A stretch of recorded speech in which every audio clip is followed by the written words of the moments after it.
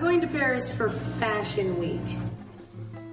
Yeah, I'm shocked too. Emma Chamberlain is attending fashion shows, and the internet has a lot of feelings.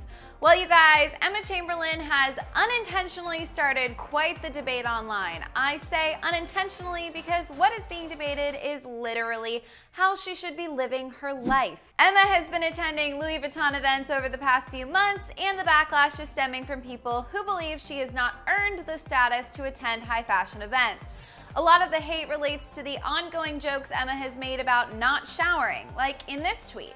The audacity of some people to call Emma Chamberlain a fashion icon when she doesn't even shower.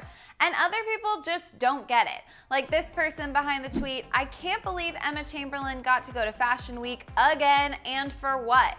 Having a caffeine addiction and dry ass content? But where there is hate, loyal fans and friends have thankfully stepped up to her defense. I think Ryan's Average Life put it best when he tweeted, I'm disappointed over the hate Emma Chamberlain is receiving just because she's getting cool opportunities and rolling with them.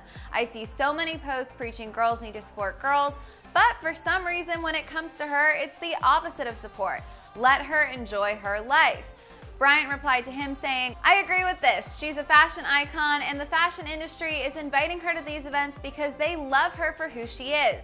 I hate seeing people hate on her. It's bullshit because she's the nicest person ever and most unproblematic.